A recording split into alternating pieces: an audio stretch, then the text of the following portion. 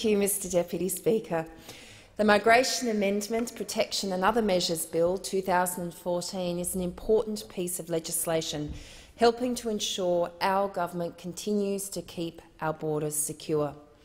Under the very strong leadership of the Minister for Immigration and Border Protection, Scott Morrison, and through Operation Sovereign Borders, we are building integrity and efficiency into a process that was long neglected under the previous government.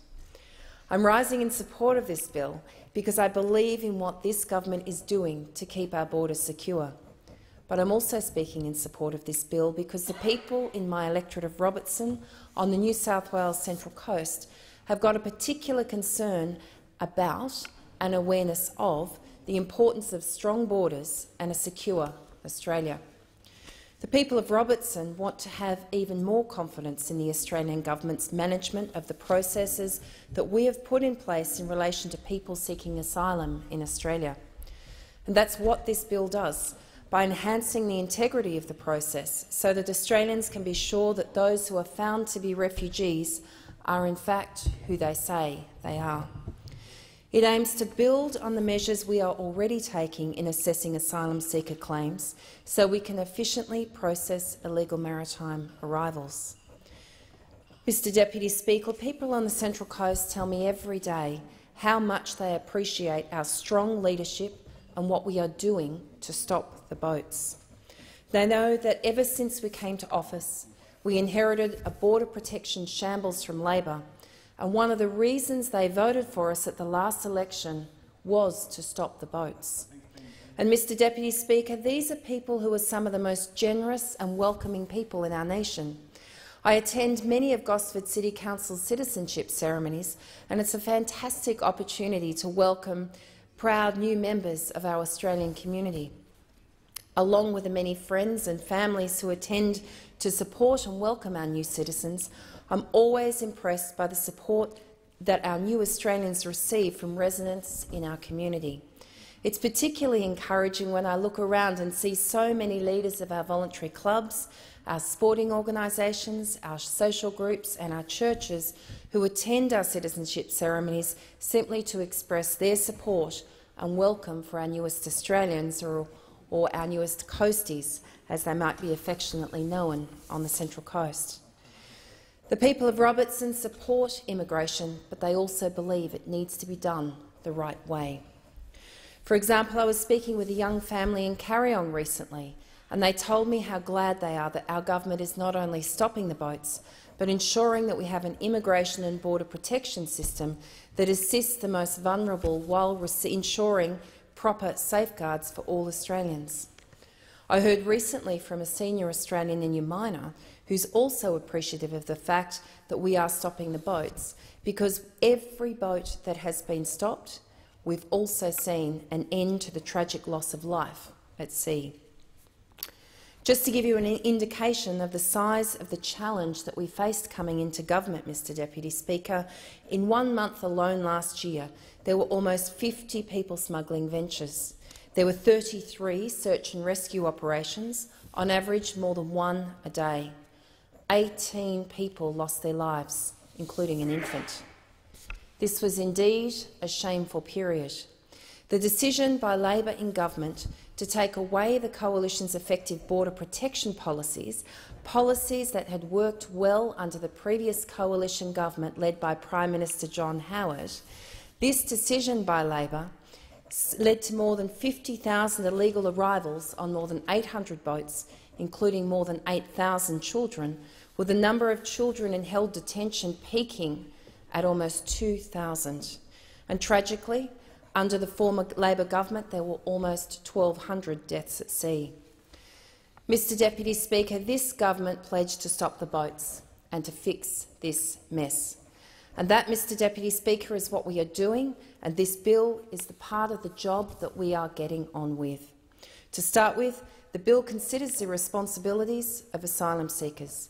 If they do not cooperate with the government to help establish their identity, then they should not be given the benefit of a protection visa. So the amendments outlined in the bill before the House will mean that any person who comes to this country seeking protection will also have a responsibility to establish their own claims to be a refugee. They must also do this at the start of the process. This bill will improve the integrity of the process by helping to prevent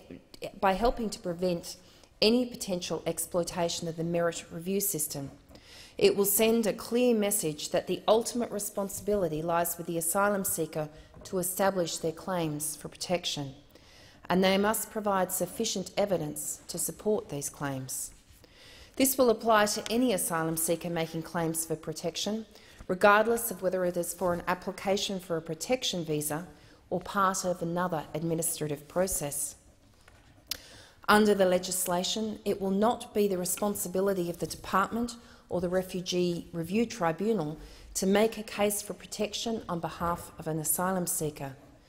This practice is already seen in the United States, New Zealand and the United Kingdom. There are also elements to the bill that is before the House tonight about establishing an applicant's identity. I'm advised that the Department encounters many people who hold dual or multiple nationalities and who may even seek an advantage from not disclosing their genuine identity. Changes to Section 91W of the Migration Act and the introduction of a new Section 91WA introduce a power to refuse the grant of a protection visa unless the applicant provides documentary evidence of their identity, nationality or citizenship when requested to do so, or who has taken reasonable steps to do so. Mr Deputy Speaker, this goes to the heart of why this bill should be supported. It should be supported because it adds integrity to this important process. People who destroy documents and those who do not engage in good faith about their identity will not be able to gain entry to our system. Unfortunately, the previous Labor government's attempts at a solution led to a cost blowout of more than $11.5 billion. Under this government, more than $2.5 billion has already been saved by stopping the boats, and we are closing the detention centres the former Labor government opened. And this means that people are no longer waiting offshore to access our humanitarian program because their places were already taken by those who came illegally by boat. This bill builds on the work that we're already doing by inserting Section 91WB into the Migration Act. This section puts beyond doubt that an applicant for a protection visa who is a member of the same family unit of an existing protection visa holder cannot be granted a protection visa just because they are a member of the same family. The change also discourages family members of protection visa holders from arriving in Australia illegally and expecting to be granted a protection visa simply on the basis of being a family member. We're also looking to prevent exploitation of the review process. In the past, non-genuine asylum seekers have presented new claims or evidence later in the independent merit review process in an attempt to bolster their original unsuccessful claims. This would happen only after they learnt why they were not found to be refugees by the Department. And in the past, I'm advised that this behaviour led to considerable delays while new claims were explored. To make this process clear, the bill includes an amendment to ensure that any claim that can be presented at the initial application stage is handed over at the very start of the process.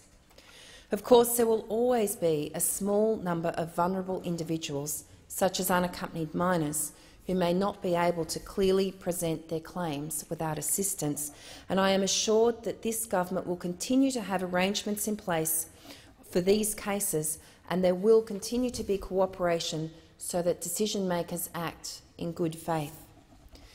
Mr Deputy Speaker, this bill is also consistent with Australia's international obligations under the Refugees Convention, the International Covenant on Civil and Political Rights and the Convention Against Torture. The Minister for Immigration and Border Protection has also outlined to the House other important elements of this bill, namely amendments to clarify the threshold for assessing Australia's non-refoulement obligations and amendments to streamline the operation of the current statutory bars placed on illegal maritime arrivals. I also welcome and support the amendments in Schedule 4 that aim to improve processing and administration of both the Refugee Review Tribunal and the Migration Review Tribunal. Mr Deputy Speaker, this bill is important because the changes to legislation contained therein uphold the integrity of our borders. We know that in the more than 12 months since the election, there has been a dramatic transformation. Firstly, there have been no deaths at sea. The boats are stopping. There has been just one venture in the past 9 months to make it to Australia. All of those passengers are now on Nauru. A total of 45 ventures have been stopped before they even set sail, and 12 more have been turned back at sea, as we promised we would do, consistent with our policies and our commitments that we made to the people of Australia, to the people of my electorate of Robertson on the Central Coast in the lead-up to the last election. The number of children held in detention is now also down by more than 40%. And as the Minister for Immigration and Border Protection has said, the people smugglers have crawled back under the rocks that they came from. But the work is far from over, and this government will not rest and will not let the people smugglers wrestle back any momentum.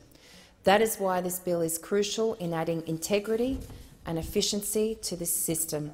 That is what we committed to in opposition, and we are doing what we said we would do.